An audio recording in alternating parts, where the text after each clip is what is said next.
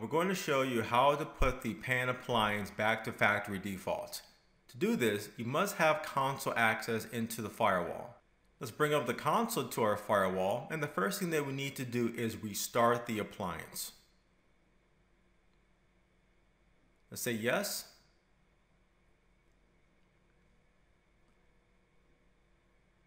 And now it is starting the process of shutting down all the services that exist on the firewall and then rebooting it.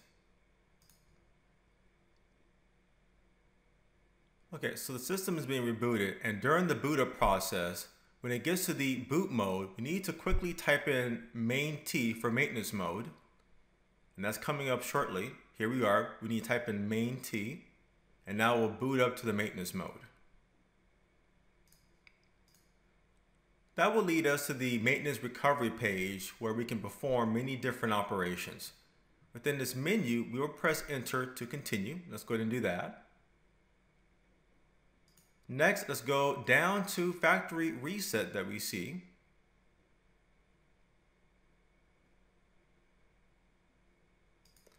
And doing that, a warning will be provided that all logs and configs will be removed. So make sure that you have a copy of your active configuration.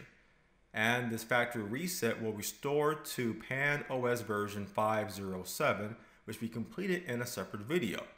So this looks correct, and we understand the warning concern. Therefore, we will proceed with the factory reset and press enter. Let's go ahead and do that now.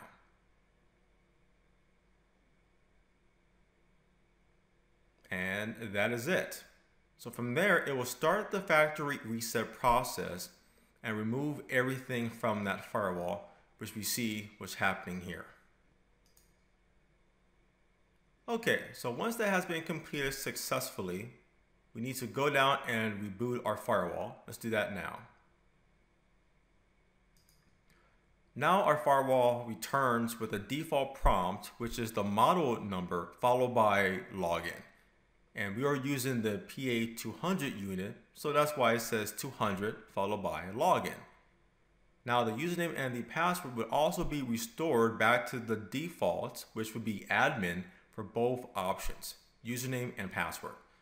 But that is how you can do a factory default or factory reset on the Pan appliance.